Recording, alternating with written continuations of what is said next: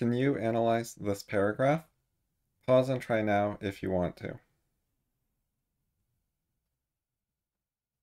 Here's my completed tree. Last chance to avoid spoilers, because I'm going to unblur it now. Keep watching if you want to understand how to get from the paragraph to the analysis tree.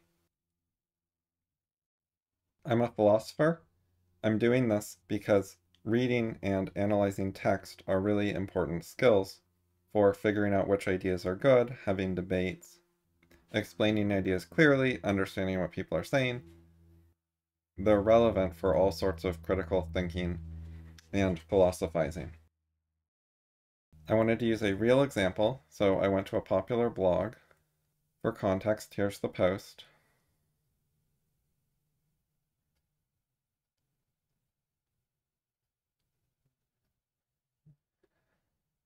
I picked this paragraph because it has a long list in it, connected with this word and, so I thought that would make a good tree.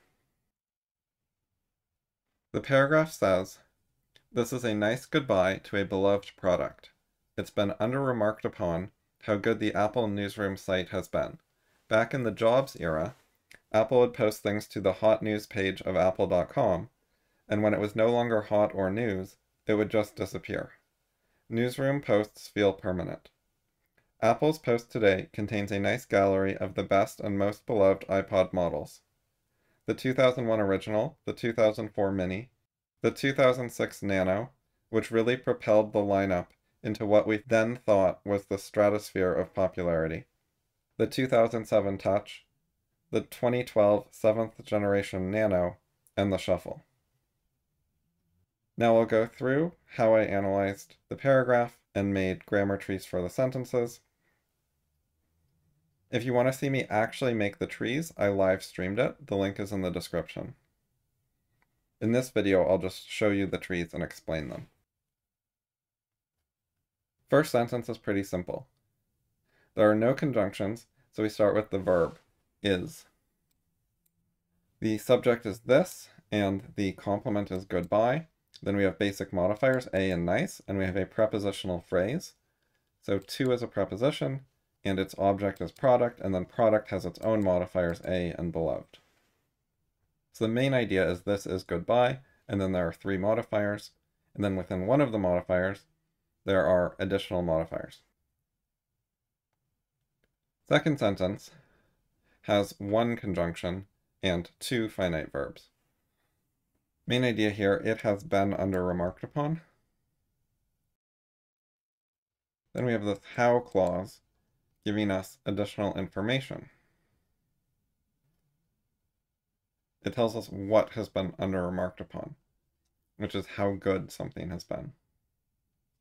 So the verb in this subclause is the has, along with the been non-finite verb. So the basic idea here is site has been good. Site is the subject and good is a complement. We also have the, Apple, and newsroom as modifiers for site. Third sentence is more complex. We've got three finite verbs and three conjunctions. This would is mislabeled. It should be a verb, not a modifier. Main idea here is Apple would post things.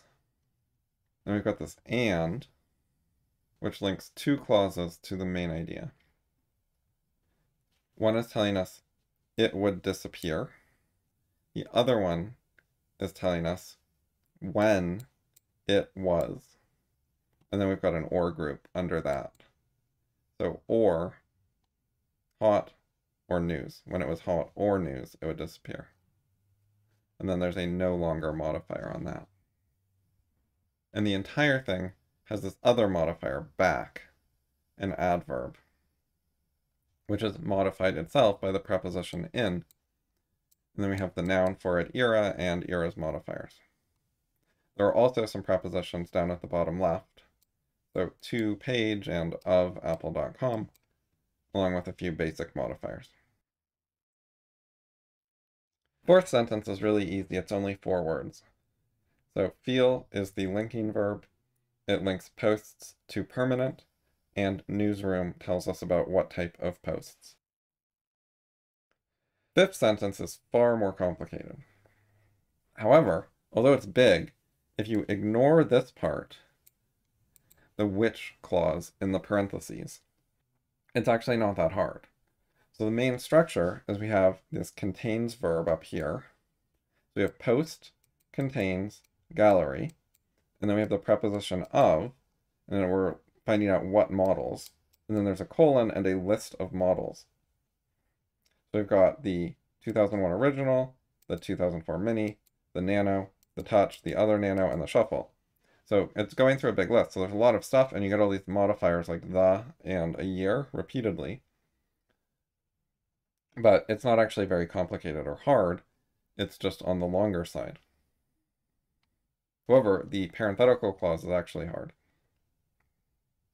So other features, we have this and here. There are two ands. One of them is grouping together all the different types of iPod. And the left and is grouping together best with beloved for a double modifier on models. It's the best and most beloved iPod models. iPod, by the way, there is a modifier telling us the type of models, rather than a noun, as you might expect. So, ignoring the bottom part is kind of big, but not that hard. Now let's zoom in on the tricky part. Which refers to the 2006 Nano. That's the one we're talking about here. So the 2006 Nano propelled the lineup into what was thought to be the stratosphere of popularity. So there's a couple weird features here. We've got the which twice, and I've got the what 3 times. That's because the which is doing 2 jobs in the sentence, and the what is doing 3 jobs. It is possible to do it with only 1 node per word, but I prefer to add a node for each job the word does. This mostly comes up with relative pronouns and relative adverbs. So the job of which is 2 parts. 1, it is a conjunction that connects the propelled clause to the rest of the sentence, and also it refers to the 2006 Nano and serves as the subject of propelled. So it's 2006 Nano propelled lineup with the subject, verb, and object. The what within the prepositional into phrase is trickier. So I looked at additional example sentences as well as the dictionary to try to figure it out. This is a much simpler sentence with a what used in the same way. What we need is a commitment. Is very similar to the original version. What we then thought was the stratosphere of popularity. So here the what plays 2 roles. It is a conjunction that allows there to be 2 clauses in the sentence, and it's also serving as the subject of is, but I have those as 1 node because they're in the same place, and it is also serving as the object of need. So when you say what we need, it means we need what. The what is out of order, but it actually goes in regular order after the need. We need what? We need something. And the what is linked through the linking verb is to commitment. So the what refers to commitment. So it's we need commitment. So if you understand the concept, we need commitment, then you can see that what is the object of need. It's the thing needed. Okay, then I moved on to a sentence that is a bit harder and more similar. The thing that we need is a commitment. So here we have thing is commitment. And there's a that, an extra tricky word in here. And then we have we need thing, which refers back to commitment. So I was considering if it had a that in it, if you treat what as the thing that, then how do you do it? That's basically what the what means, is the thing that. So I did a version with the thing that replacing the what. So if you look here and compare the trees, They're actually the same tree with just one thing changed. Where it used to say what, we've crossed it out and replaced it with these 3 nodes here. And then final version, they transformed the lineup into what we thought was a travesty.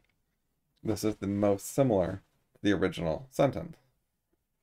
And I've got the what in 3 places, which matches what I did in the actual sentence we're analyzing. So this what down here is the subject of need, and it refers to travesty. Into has what as the prepositional object as well, and what is the subject of was. So the what has to be linked through was to travesty, and it has to be the object of into, and it has to be the object of need. So it has 3 different jobs. So going back here, we can see it's repelled into what. So what is the object of into, and it is what was stratosphere. So what is linked to stratosphere, and we have we thought what. So what here also refers to stratosphere and is linked to we via thought. So the what has multiple roles. I've represented it as 3, but you could even do 4, because this one here actually has a double role. It is both the subject of the was, and it is the conjunction joining the thought clause. But those 2 roles are at least in the same place, whereas the other ones had to go in different places in the tree. All right, now that we have a handle on the parenthetical, we can zoom back out and see the whole tree. We have the relatively simple part, and then we have the hard part that we analyze separately. Dealing with subtrees on their own can make things a lot easier. If you try to look at the entire sentence at once, it can be very overwhelming, but you can break it down into just one part at a time. And in particular, I took the prepositional phrase down here with the what in it and looked at that just by itself. Then, after you understand a subpart better, you want to look at the whole thing again and understand how it fits in. So the meaning here is he's giving us extra details about the 2006 Nano. The Nano propelled the lineup's popularity. How high did it propel it? We thought at the time that that was the stratosphere. However, Apple is actually considerably more popular now than in 2006. It has gotten a lot more popular. So that was apparently not the stratosphere. There was a lot of room for growth. But at the time, it seemed like we were kind of hitting as popular as things could get, because we didn't imagine anything like the 2022 iPhone, which is doing far better, has much higher sales than any of the iPods ever had. So now we've looked at the grammar of the sentences. Looking at sentence grammar can be skipped if it is easy enough and you have enough experience with trees that you intuitively understand it.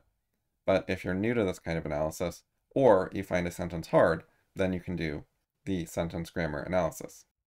Then the next step after that is the paragraph analysis. What does the paragraph as a whole mean? The main thing here for making trees is to have relationship nodes, which I've put in aqua. So there are actually 2 different trees here. On the left side, we have a simplified version that uses abbreviations, and on the right side, we have one with the full sentences. Other than that, they're the same tree. So I abbreviated the first sentence to the word goodbye. The second sentence is just under remark. The fourth one is permanent, third one is disappear, and last one is gallery. So in the very abbreviated version, which helps you understand the structure and see how things fit together better, we have goodbye, then there's extra detail under remark, then comparison, disappear, and permanent, and then also we have a result, which is the gallery. Paragraph trees are more difficult than grammar trees because coming up with the relationships between the sentences is more freeform, it's more creative than understanding grammar. Grammar follows clearer, stricter rules, whereas how sentences interact and relate to each other is a bit more freeform and takes some thought to understand what's going on. So it's a bit easier to understand with the full versions. We had the sentence about a goodbye. I took that as the main idea or conclusion of the paragraph, so I made it the root node. Then we had the sentence about something being under-remarked. So I thought that was a detail. It's giving us extra information, extra detail, kind of like a modifier. And then he gave us additional detail about that in the form of a comparison. He compared what happened in the past with what happens now. In the past, stuff disappeared, and now it feels permanent. This comparison shows that the site has been good. It is making the point in this previous sentence. And then, elaborating further on the newsroom posts feel permanent, he told us about the result, which is that all these different iPods ended up in a gallery. They have old stuff. It hasn't just disappeared, so they can reuse it. Now that we have trees for the individual sentences, as well as the full paragraph, we can zoom out and see the entire thing together. It's worth noting that paragraph trees do not have to be one sentence per node. If the sentences are more complicated, and especially if there are multiple ideas in a single sentence, then you may want to separate those ideas into separate nodes. So the nodes can range in size from one clause up to one sentence for a paragraph tree. Zooming out, we now have the entire thing put together. This uses the 5 individual sentence trees, and it uses the paragraph relationship nodes, detail, comparison, and result, to combine all of them into the overall tree. So you can see the full structure of the paragraph. This is the same as the paragraph tree, except where a node had a sentence, it has been replaced with the entire tree for that sentence. It's nice to see how trees can fit together. So let's zoom in on this. At the top, we've got our original sentence, and then it is connected with detail. When you go down, we've got more information. Specifically here is the detail. And then under this sentence, we have the comparison. Comparison has on the left and the right the two things being compared. And the right one has the result, which is this whole big sentence that we spent a lot of time on telling us about all the different iPods. Then we can zoom out and see the entire thing, all of the different trees I made when analyzing this paragraph. So you may have some questions like, is this analysis worth the effort? Is it useful enough to put in all this time? The answer is, if it is easy for you, if you have done this kind of thing enough times and practiced it, that it has become intuitive to you, then you can sometimes get away with skipping steps, because you have the skill to back that up. However, if you haven't already done this a bunch of times, then it is well worth your time to practice it. It will help you understand what you're doing more clearly, and then you can use those skills in the future, even when you spend less time on something. So if you imagine that every time you read something it would take this much work, that would be bad and would not work well. And if you see the alternatives as either doing this much conscious work every time, or glossing over the details and not doing very much analysis, then there's no way to win, because you need detail to be a good philosopher, a good thinker, but you don't have the time and energy to go into this level of detail in every single thing. And the solution is automation. You have to practice these skills, which does take time, but only a limited number of times. Once you get good at it, then you'll only do it occasionally or on particularly hard cases. With enough practice, you can master these skills, so when you read paragraphs, you understand this level of detail without having to think of it. You want to train your subconscious to be able to do this much analysis with a low error rate. The more you practice things in a conscious, explicit way, and do a really good job with those, the more you can learn to do things better with low attention and low effort when your subconscious is in charge and doing the work. People who try to become good at philosophy, or have intellectual debates, or do critical thinking, often get stuck. And the reason they're getting stuck, there are many reasons, but one of the main ones is that their subconscious is not good enough at reading and listening and understanding a bunch of words. Their subconscious cannot automatically make all these trees and get them right. And they're not able to make up for that with a bunch of conscious effort either. The solution is practice these skills and get better at them. So that's why I'm teaching them. You can find my philosophy articles, which generally cover more advanced issues, at criticalfallibilism.com. If you liked this, please like, subscribe, and share this with friends.